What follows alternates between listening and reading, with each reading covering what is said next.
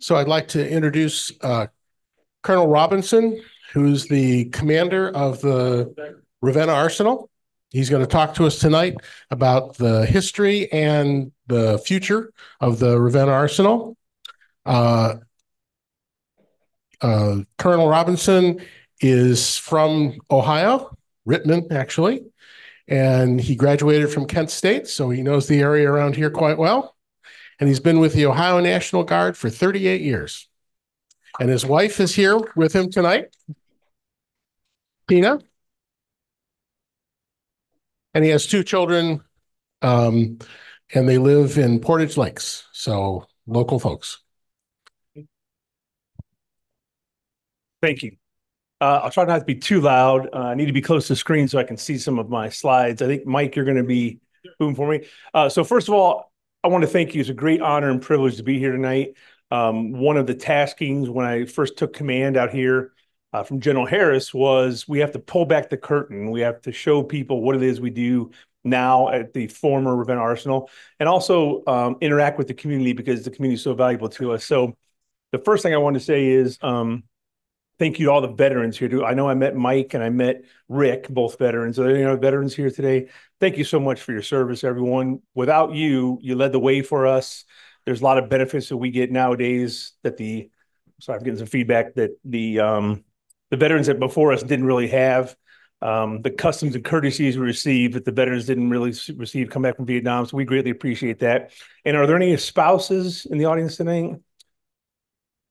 Okay, well, my spouse is here, so and she will tell you that it's a team effort, especially the last couple of years of my career, the level of urgency and the level of complication that I've had to go through. Only could have made it with the support of my wife, so she's still here, and I thank all the spouses for what they do. So as I was getting ready to come up here, I was thinking about the bio I shared with Ken, and talks about my father. My father was a vet, and he was always very proud of my service. But I wanted to give you a little anecdote about my grandfather. So my grandfather was also a soldier. It just so happened, though, that he fought in World War I for the Germans. He was conscripted. He was a German soldier. And during the fighting, he was captured and he was made a POW. So he spent the last 8 months of the war, World War I, as an American POW. And he got 3 hot meals a day. He had a good bed to sleep in, warm blankets. And when he went home to Germany after the war, he was released. He told his family that he lived better as an American prisoner than he did as a German soldier. So when his time came to leave, he left Germany, came to America, and met my grandmother. And here I am today, an American soldier, because of how life was there. So anytime you have a question about whether or not America is the best country in the world or America is the best place to live, I think that story tells you a lot about it. So, as I said, I'm the commander, Camp James A. Garfield. I'm going to elaborate a little bit more about C-JAG, what that means in further slides. Next slide, please, Mike. So we're going to talk about the history and mystery of the Ravenna Arsenal. There's still so much that goes on and around. Everybody seems to have their own opinion. They have a story, an anecdote about the Ravenna Arsenal, especially in the communities around us, Charlestown, Paris, Windham, Newton Falls. They all have people that worked there. They have stories to share, and there's just really an emotional attachment with all those communities in the Ravenna Arsenal. Talk a lot about the myths, because there are a lot of myths, and then I'm going to bore you with a lot of Army vernacular about capabilities and what the future is going to look like at our post. So next slide, please. So if you get on Google Maps and you look at Portage County, the former Ravenna Arsenal, C-JAG, now is 1/7 of the entire Portage County, 23,000 acres, and it's heavily wooded, deciduous wood trees, and it has 33 miles of fence around there. And as I said, people let their imaginations run wild. What's going on inside that Ravenna Arsenal? Is there UFOs in there? Is there underground submarine bases? So it's very interesting. Nuclear missiles. A gentleman, Joe, was just asking me about the possibility of a landing strip, which actually there is a possibility of a aircraft landing strip on there. But as far as the capabilities of the modern American warfare systems, tanks and artillery cannot be fired on Ravenna Arsenal. Other than that, though, every other weapon systems in the entire platform, we could even shoot helicopters, have their guns down onto some of our ranges. So tanks and artillery will never be fired there, but the rest of the platforms, the rest of the live fire strategy can all be fired at C-JAG. So I always thought that was interesting. I made it a little bit darker there, but there's three indisputable facts about why the site was selected. Most people will say, next slide, please, that the cloud cover was the reason. Has anyone ever heard of cloud cover? Okay, people will verify it's an absolute myth. Cloud cover was never considered when they were selecting the site. Pretty much every time I brief this, there's usually some clouds out there because we have a lot of clouds in Northeast Ohio, but cloud cover was never a factor. The main factor was the two railroads, the Baltimore, Ohio, and the Erie-Lackawanna. So they could get material, they could get people, they could transport the munitions out. So that was the number one deciding factor. Number two deciding factor was the availability of very cheap farmland. There's stories, people will tell you that their parents or grandparents were forced off the property. That's not true. There was no eminent domain. Every parcel was bought, and then people were given 90 days to leave. So they started buying property in 1939. By 1940, the entirety of the 22,000 acres was purchased and people had left. And then the last reason why the site was selected was the available workforce. At that time, they had workforce in Canton and Cleveland, Youngstown, Warren. There was a lot of available workers to be able to get this up and running. And luckily, they had the foresight to understand in 1940 what was going on in the European theater, what was going on in the Pacific theater. So they knew that being prepared and having munitions was going to be critically important. Next slide, please. So there's a myth that we have all these underground bunkers. So when you're talking about an underground bunker, what they're really talking about is an above ground magazine. So most people from this area understand that our ground is very wet, very saturated. We have a lot of wetlands. We have a lot of rivers and creeks. We've got rivers that flow south and end up north, right? And Cuyahoga River flows south and ends up in Lake Erie. So we have a lot of wetlands. So nothing was really built below ground. The magazines were built above ground, and they had this 18-inch thick head wall. They had 24-inch thick walls around it. It was built to house these munitions, and many of these munitions had 250,000 pounds of explosives in them. So they didn't want these buildings to explode. So they built them very robustly, and at the end, they covered them with earth. So if you were to come today, originally there was 693. There's around 612 or 11, depending on how you count them. Some of them are used for tornado shelters. Some of them are used for other size munition storage. But they built all these, and at the time, 600 plus. So that's one of our challenges, is that we're the only training center in the United States that's building on top of a former something else, right? We're building a training center on top of a former arsenal. So we have to remove things and demolish things while we're building things up, and no one else has that challenge. Also in this picture, I don't know if you can see it or not, but you see the rails in front of the earth-covered magazine. So those rails were built all across post, and they had the ties, and they built up the rail beds. So luckily for us, the rail beds were built very robustly. And to this day, we use those rail to get around the rail beds, to get around posts, to get across trails, to move our tanks, move our Bradleys. So these are the only way we get around posts is because of these rail beds. So next slide, please.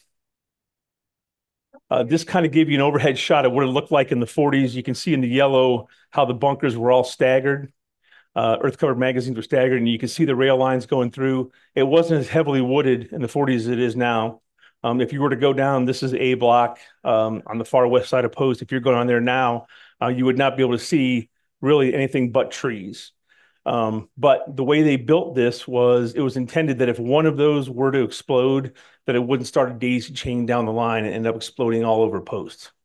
So to this day, we still do a lot of demolitions training. We do C4, we do Bangalore torpedoes, we do hand grenade training, and invariably someone will call the sheriff or will call the Ohio State Patrol and say, the arsenal is exploding, the munitions are blowing up. but that's not true. The only thing that's blowing up is things that we intend to blow up. So grenades and demolitions. Next slide, please. So there's a myth that the bombs are still there. I think, I don't know if it was Joe or Rick, someone was asking me about, do we still store any munitions on post? So the only thing that we store on post at our ASP, our ammo supply point, is munitions that have been ordered to use. So for example, if they're doing rifles, they'll have the 5.56 or the 7.62 or the 50 cal. If they're doing hand grenades, if they're doing claymore mines, we'll have that. Det cord, whatever they plan to train with, those are the munitions on post, and those have come to us by bonded carriers, and then soldiers will draw them and go out and train with them. We don't house any other munitions on post, so there's nothing. There's none of these 155 rounds. There's nothing heavy explosives. There's no heavy gunpowder. Any of those things are, none of those are still on post. But these pictures give you an idea of what they looked like. They were very careful to keep, it was mostly black powder that was in the projectiles. And they were very careful to keep the projectiles away from the fuses and the boosters. They never assembled them all together until the munitions were ready to ship overseas. And I forgot to mention, there's several websites. There's one from the Ravenna Ordnance Plant, and there's one that's Ravenna Army Ammunition Plant, RVAAP. And those websites go into detail about how much munitions were produced, what their daily output was, how many employees were on post. So they will elaborate and give you a lot more facts if you're interested in knowing that. But I got a very good account from that website that the majority of munitions dropped in the German theater were produced at the Ravenna Arsenal. Next slide, please. Okay, so there's a myth about being an EPA cleanup site. I think Joe was asking me about this. So when you look at these pictures here, they are intentionally crashing aircraft, and they were trying to test for a couple of things. They were testing for the survivability of the fuel because they wanted to see if the crew and the actual munitions had any purpose afterwards, right? And they were testing to see if they could reuse anything after. They were trying to develop a new fuel so it didn't burn so much. So they were intentionally crashing these airplanes. So at the time, it was the early 40s. There was two major wars on, one in the European theater, one Pacific theater. So they weren't paying attention to really the EPA standards, right? They were testing it. So yes, a lot of that lead, a lot of that fuel seeped into the ground. And this is the Winklepeck burning grounds, if anyone's familiar with the post. But they've been really, since the 60s, they've been putting a concerted effort to clean up. And the one gentleman, David, was telling me about Irene Moore, who worked at the cleanup site. My director, Tim Morgan, environmental director, has worked there for 30 years. It's over $200 million they spent in cleanup at the Ravenna Arsenal over the last 40 years to get this back up. So a lot of this, so this myth is actually true. There are some what they're called areas of concern. There's no Superfund site. There's no CERCLA anymore on post, no cleanup like that. But there is several sites that are areas of concern, and we continue to remediate that, right? The narrative is that we're 95% remediated, and that's why we train so much on post now. So next slide, please. This is interesting. I don't know if anyone saw Captain America, the Winter Soldier. That's Chris Evans, and that's Scarlett Johansson. They were on post for 3 weeks filming, and there's like 1 minute and 17 seconds in the film from Captain America, right? Even though they were on for 3 weeks. This is one of the gates off of Route 5. We call that the Hollywood Gate because they set it up with the stop signs at Camp Lehigh.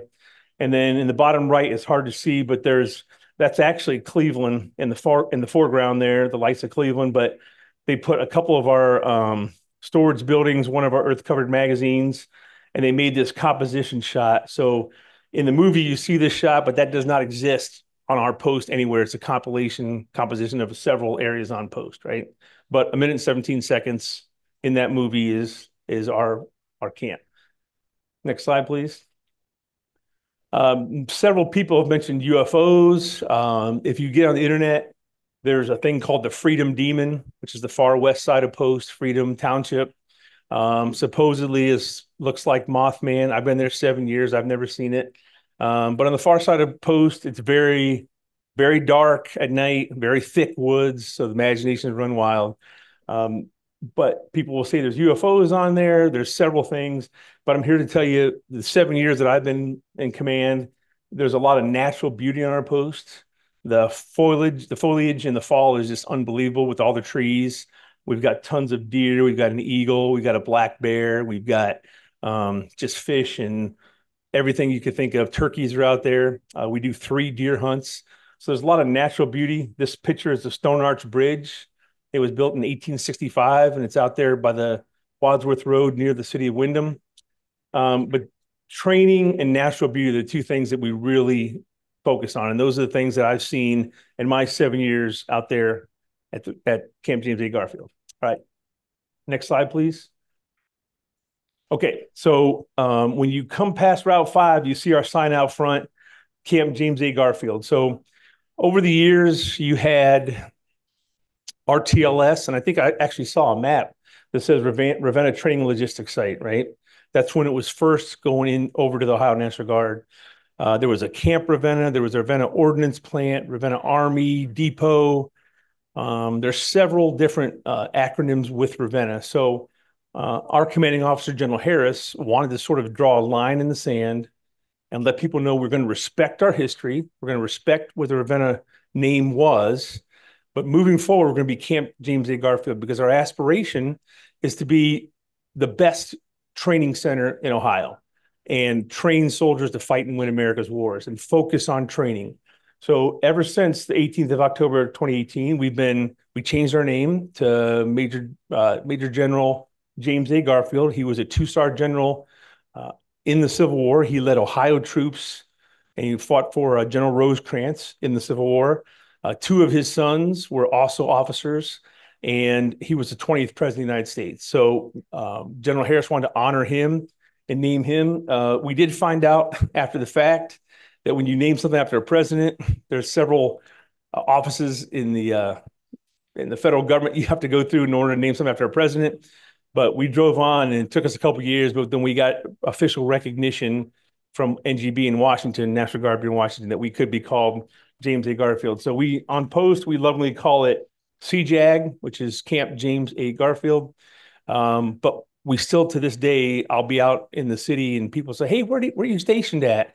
And I'll say, Camp James A. Garfield. And they're like, where's that? And I say, well, the Ravenna Arsenal. And then everyone knows where we were. Where do the troops who are trained on the post come? We've got troops that come from all over. We've got troops, as a matter of fact, other than Space Force, we have trained every other DoD entity. So we've trained Marines, Marine Reserves, Navy, Naval Reserve, Army, Army Reserve, National Guard, Air Force, Air Reserve, have all trained on our post. So that's the reason for the name change, and that's the reason why we went ahead and made that move. And our aspiration is still to become, the premier training site in Ohio. Next slide, please. Okay, so this is what we are today. Next slide. America fought this. I have 2 all-expense trips, paid trips to Iraq, and I got 1 all-expense paid trip to Afghanistan. So I was part of this, what we called COIN, counterinsurgency fight. We stayed on what was called FOBs, which is forward operating bases. And from these FOBs, we would conduct operations, SASO, civilian support operations, or community support operations, or movement to contact with the enemy, with insurgents. So we stayed on these FOBs, and we moved out. And our near peers watched our tactics, and they watched what we were developing. And they pretty much, our leaders said we need to get back to fighting in the woods. We need to get back to what's called rehoning our field craft, or becoming comfortable with being uncomfortable. So today's training doctrine is you'll show up someplace, you'll break out your pup tents or your drash tents, you'll conduct operations, you'll pack everything up and move again. And fortunately, at Camp James A. Garfield, we have a lot of 22,000 acres. We have a lot of open space. We have an open area where we can do this. So we're fighting the new doctrine is to get away from FOB warfare and get back to fighting in the field, because that's what we expect our next big fight is going to look like. Next slide, please. So this is sort of the menu. If you were a commander, you came to our post and you wanted to train your company or your battalion, we haven't got enough bed space to train a brigade yet. We're working on it. But you want to train your company, you want to train a battalion. This is your live fire menu. You can go through what's called a shoot house, which is live fire, which has rooms in them. You can do room clearing, your grenade launchers, rifles. You can do combat pistol qualification, fire movement. You can do demolitions, live hand grenades, laser tank range. Again, we can't fire the live tank round. We can fire the lasers on the round and we can hit targets. We have a tank range where it's half scale, where the targets can be hit, but no live tanks. We do have hand-to-hand combat. We got a rappel tower. And then we're still doing IED doctrine, although that doctrine has come and gone because a lot of our enemies aren't using IEDs anymore. And then I always like to point out, if you see over in the red, all these different virtual trainers. So you'll have what's called an EST. I'm going to talk about that in a minute. Convoy operations trainer, battlefield simulators, call for fire. And what these are exactly what they sound like. It's like Call of Duty. It's like Xbox, because today's young soldiers have grown up with this and they learn that, and that's their modem. That's their method of learning. So they'll do this virtual training first, and then they'll go out in the field and conduct operations. So I know many of the veterans in here, myself, we go to basic training. We didn't do anything virtual, but that's the modem of the day. That's the way they learn. I was suspect on the EST because I'd rather have my soldiers out in the field and teaching them good firing techniques, teaching them breathing techniques, teaching them trigger squeeze and sight picture. But what I don't account for is if you got one day on the range and it's raining, or you got one day on the range and it's freezing. These guys haven't worn their full kit, their body armor all year long. So they get their kit out, they go to the range, they're uncomfortable, they can't get square, they're rolling around. And what the EST does is allows them to go to a building that's air conditioned or go to a building that's heated. They take off their kit, they relax, they focus on sight picture, they focus on trigger squeeze, they focus on breathing. It lets them get some at-bats. And it doesn't cost you as a commander, it doesn't cost you time or ammo, because the guys are just going through rotations at EST. And then they go out to the range, and it doesn't matter if it's raining or freezing, because now they're relaxed and they feel confident again in their weapon, and they go to range and qualify. And that makes you as a commander feel good. So I've come to understand and appreciate the virtual options that we have nowadays for training. Next slide, please. So if you were to come to our post, again, 23,000 acres, you see our central range complex. Most of our ranges are oriented to keep all the live fire on post. So we've got different training areas. We've got light maneuver space, heavy maneuver space. So I like showing this slide because it pretty much shows you that all 23,000 acres of our post is covered with some kind of training area. So every inch has something, whether it's a tactical training area, bivouac site, whether it's a range, a structural collapse simulator. There's always things that are being built and covered on our post. And the biggest thing we've been focused on lately, especially with the environmental cleanup, is maneuver, because now our tanks and our Bradleys and our tracked vehicles can really get out and get in the woods and get in the maneuver space and practice with their actual vehicles. Next slide, please. So this is what's called a military operations on urban terrain. It's a Connex village we made, but it gives commanders and it gives troops a really good idea to come in and conduct operations. Now, they're not always combat operations. Sometimes they're search operations. Sometimes they're community engagement operations. We have female engagement teams that will go in and engage with the other females. So it's information gathering sometimes, but it gives those at-bats and those techniques to commanders so they can try out and figure out what's going on in the mount. Next slide, please. Our Homeland Response Force, I think it was Mike, were you? Rick was talking about that. Yep. So we've got emergency management folks. We've got ODOT will come out here and train with us. The Ohio State Patrol, several of our EMA different partners will come out. Governor DeWine is very big on joint training. So anytime we can include a state agency and the military, we learn each other's language, we learn each other's operating procedures. They'll come out. In the top right, what you see here is this is training and practicing like a dirty bomb went off, something chemical went off in a city. So first responders are showing up and they're trying to help casualties, but they're trying to make sure that they themselves don't become casualties. So they'll start the triage here. They'll decontaminate the victim as they go through. And then on the far end, the doctors the nurses will help treat after they've been deconned. So it's kind of a uncomfortable training scenario. However, it teaches them what they're going to need to survive in that kind of an environment, chemical environment. Also down here on the bottom left, you see the engineers, they're breaching an obstacle. So we have a structural collapse simulator, and people will come out and they'll, try to recover. They have this thing that's called a bunny where it sits down and will hide it somewhere, and the dogs always find it. But then the soldiers themselves have to go through and jackhammer and get into wherever we hit that object so they can try to do some personnel recovery. Next slide, please. Structural collapse simulator, same thing I was just showing you. So it's simulating after the Oklahoma City bombing, what they have to do if someone does, it's affectionately known as a rubble pile sometimes, but it teaches you those skills needed to recover people out of something like that. Next slide. Talked a little bit about the shoot house. We use it, but the Trumbull County, Portage County SEAL SWAT teams, a lot of different Cuyahoga County SWAT team will come out and they practice in our shoot house because it gives them an idea of room clearing whenever that's needed. Next slide, please. Getting close to the end. Engagement skills trainer. Like I explained, you can see the soldiers are more comfortable because their kit's off. They're sitting down in the prone position. They're taking their time, getting their sight pictures back and getting their at-bats at firing again. Next slide. Okay, in the future, what we're looking at for future capabilities. So in the 7 years that I've been there, there's been $37 million spent.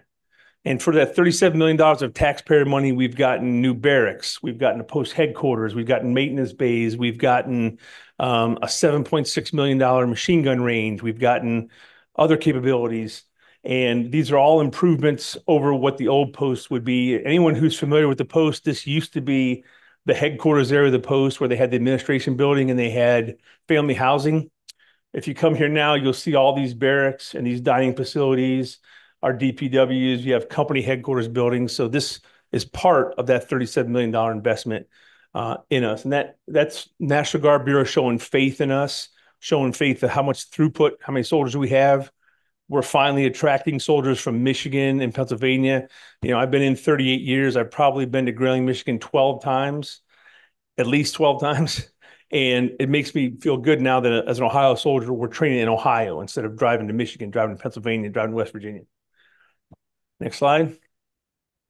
Okay, so these are the sexy ranges that we've gotten recently. We've got an automated record fire range that came online in 2020. Also the combat pistol qualification range.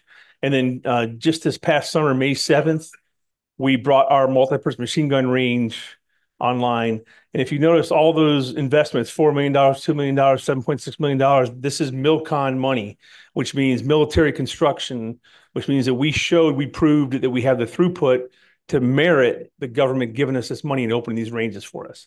And the multi-purpose machine gun range really makes us a destination because if we have that, you can finish your entire crew served weapons platform. So not only can the individual soldier train, but you can train crews on heavy machine guns, 50 caliber, 240s, Mark 19s, 5.56 saws. So these are weapons systems that are mounted on either platform or tripod or on a vehicle. So now we're pulling tanks, we're pulling trucks, things that have these 50 cals on them so that they can actually train on their vehicles, firing and engaging targets. Next slide, please. So you might ask why is a pop-up range? It seems expensive, and why is it more important? So what you see on the left, or actually what you see in the center, that's a 25-meter zero target. So the soldiers haven't fired in a year. They'll show up on range day. They'll aim at this 25-meter target, and the idea is to get 5 out of 6 in that center circle. So you will adjust your sights, you'll adjust your posture, you'll adjust your breathing, your aim point until you get 5 out of 6 on the paper. Now, in the old days, once you zeroed, you'd come down here to the same 25-meter target and shoot at these paper silhouettes. So it was a way of qualifying, not very sexy, you don't have a good time at it, right? And that's what you fired on. Now, on the far right here, you see this is a pop-up target. So that target coffin, we call it, will be 100 meters, 250 meters, 300 meters downrange, and that green silhouette will pop up and present. And now you fire at that. So if you knock it down, and you're only knocking it down if you're trusting your NCOs and you're doing good firing techniques, if you knock it down, you leave feeling much more lethal. Lobby aggressively. Well, thank you very much for that chamber doing that for us. So that's the difference between a pop-up range and just a paper target range. It leaves the soldier feeling like more capable, more lethal, like they can accomplish their job. Next slide, please. So this is the center of post. So as a matter of fact, this is on top of that Winklepeck burning ground that I showed you earlier where the planes were crashing. So this was part of the $200 million cleanup. And the Department of the Army came out and gave our environmental office an award for all the work done here. And then at the end of the day, once the cleanup was complete, we built this $7.6 million range on top of that. So what you're seeing on the top left, are you're seeing the FAR targets, which are 1,500 meters, 1,400 meters, 1,100 meters, which is just ridiculous. It's like 3 or 4 football fields is where the targets are. But with today's optics and today's lasers, you can get on and laser a target that far away with a 50 caliber machine gun or with a heavy sniper weapon or with 7.62. And on the bottom right here, these are all 800-meter targets. These are more for your grenade launchers and your machine guns, your Mark 19s, your saws to travel on those. So, but this is the layout of that machine gun range. Next slide. From Google Earth, you see the range overlaid on the Winklepeck burning grounds, and that's in the very center of post. And then the outside, you see some of the blocks where the earth-covered magazines still are. We had to do a ricochet analysis, $25,000 ricochet analysis because of the potential of all that. But they approved us, and we went ahead and built the range. All right, okay. So this is the best part for me because there's always questions about the history. Is there Bigfoot out there? No, I've never seen Bigfoot. So sorry about that. But I enjoy questions and I'm here for every question you can possibly give me. And hopefully I'll give you the best answer. Sir. Sorry. Yeah. I did say, I explained to the one lady before that I have a German mother, right? So it was yes, sir, yes, ma'am, from about that high. So even before the Army. So, okay. Maybe 6 or 7 years ago, there was a huge amount of construction. And some of the old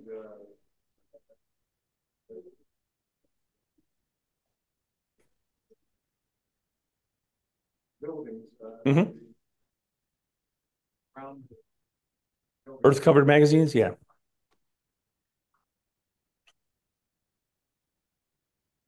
Something else. Maybe they were just being demolished and gutting or whatever. Yep. It was a huge amount of building. Yes, sir. So we tried something. That was what we call Training Area 71, which coincidentally had 71 earth-covered magazines in it, right? So there was some demo money from the Army from National Guard Bureau. And that's the thing about Army spending. So like I was talking to my wife today, we've gotten down to $89,000 left to spend this year. She's like, I can spend $89,000 at the Coach store like this, right? But you have to be very careful when you're spending government money. It's always purpose, time, and amount. So you have to have a specific thing.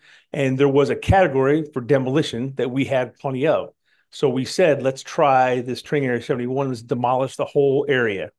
And we did. And that made a lot of maneuver space for the tank, 40 acres. So it ended up being 40 acres. So if you can imagine 71 of those earth-covered magazines I showed you were demolished in one hit. And that was nice and was good, but we haven't had that much demo money since. We also got a couple of the old buildings in the depot area near where the HERF is. So we knocked down a couple of those older buildings. That made for some more training space for setup for the HERF. The HERF is Homeland Response Force. So I'm sorry if I get acronyms, you have to stop me, but those buildings. So I think that was like 2016 actually. So 2016, and that was a lot of demolition. And they had to take that the concrete, and it had the asbestos paper and the dirt, and they had to refine it, sift it, and then they brought the dirt back on post, and they took the concrete and the asbestos paper away. So that was a gigantic undertaking. I think it was like $700,000, I want to say, somewhere like that, to do that one area. And that was part of that demolition. Yes, sir. Okay. You're welcome, sir. I was an electrician at the Arsenal from 89 to 97. Outstanding. I had keys for every building, every place. And we dealt with a lot of asbestos Yes, sir. The transite buildings. Transite roofs, that yep. They couldn't drill through. Right. Because once it becomes friable, you had a problem. And at that point, from 89 on, load line 1, 2, and 3 were mothballed. And we would go up there and check the transformers, which were PC contaminated. Yeah. And it's amazing the perimeter fencing. Once a month, I had to drive the entire perimeter and check for motion detectors and sound detectors to make sure that everything worked. All of the underground facilities that were put in 1939 were deteriorating, month by month. Right. We ended up having to replace them, and we ended up putting in two-way radio equipment that would be handled by all of the supervisors, managers, and that, so we didn't have to use hardwired emergency telephones and so on. But it was quite a place to work. Yes, sir.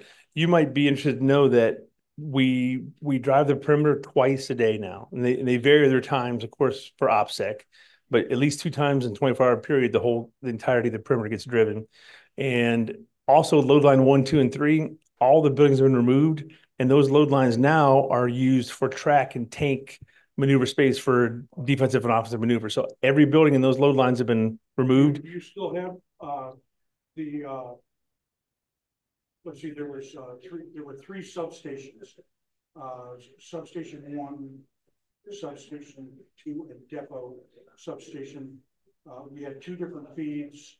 One was from Newton Falls and the other was from Wyndham. If one went down, we could switch over to the other, so that there was never a period of time where it was out for more than an hour. Okay. Yes, sir. And I do know that I don't know what the substations are, but they've rerouted a lot of the electrical lines to just follow South Service Road. They don't go into the load lines anymore. So all the electrical lines just go South Service Road all the way to the east side and back. So Red Talk still there? I don't know that, sir. No, I don't know. The readiness and efficiency, Navy. There was a Navy unit that was Red Talk. No, sir. No, I don't know. I don't know. That we have a Army Corps of Engineers, ODA, Operation Demolitions Area, that the Army Corps of Engineers run. And the Army Corps of Engineers checked out all of the bunkers themselves, and they sealed them and verified that there's no munitions in them. But Redcon is not a term that I've heard, and there's not very much of a Navy presence on the post. I took care of all the two-way radios throughout the arsenal. Yes, sir. When we went from Motorola to Johnson equipment, right, which was from 40 watts to 110 watts. Yes, sir. We put a repeater on the water tower. big water tower. Yes, sir. It's still there. Which covered the entire arsenal. It's still there. We still use it. Yep. I planted that sucker on top of the water tower. Well, thank you, because we use it all the time. So we use Marks radios now, not Motorola Marks. I don't know if you're familiar with those, but those gets us all over whenever we have units out there. To access the repeater and using the phone system, you can access dial tone and dial a supervisor's authorization code. You can dial any number inside or outside the plant Yes, from your handheld handy talk. Yes, sir. So, well, communication is still very, very important to us. So, who else has a question, sir? Yeah, I've actually been out with a couple of the Homeland Security things. Exercise. Yeah. And with Rick. But about 10 years ago, I think, we had a guy come here from the arsenal to give a talk on it. Colonel Meade? Huh? Colonel, my boss? Okay. I don't know the name. I don't think so. I think he was a private, but his main job, or what he's involved with, was cleanup. And he talked about phosphorus grenades and stuff just pushed into the swamp, you know, years and years ago. And I guess, you know, if they rust through, they explode. But anyway, is that complete? Or is it a safe place now? So yes, so 95% of the posts are remediated. What I think you're talking about is Ramsdale Quarry. And towards the end of the Arsenal days, they had a lot of the fire department was using phosphate or something to put fires out. It was like a phosphate sodium mix. And where that used to be is one of our areas of concern, and Ramsdale Quarry is areas of concern. Now, phosphorus grenades, not sure, but there is several bad things in that quarry that will stay bad things for the entirety of my lifetime, probably several lifetimes. And that place is going to remain off limits in area of concern. But 95% of the post is clean, ready to use, and we're training. As a matter of fact, in July, we set a new standard of 20,000 boots on the ground. So if a soldier's there for one day, we call that a boot on the ground, right? So over the course of the entire month of July, we had 20,000 boots on the ground, people training, and that was our high water mark for training. So they think it's clean enough to let that many soldiers come on post, So definitely have areas of concern. They're well marked and they are well, we avoid soldier. Yes, sir. Having been to Grayling and Fort Drum, New York, and Fort McCoy, Wisconsin, in the National Guard. Yeah. I think the J.J. Garfield camp would be head and shoulders above them. Yes, sir. We like to think so. And we're trying our level best, So who else has a question? Hey, who is, what jurisdiction covers that for fire and whatever?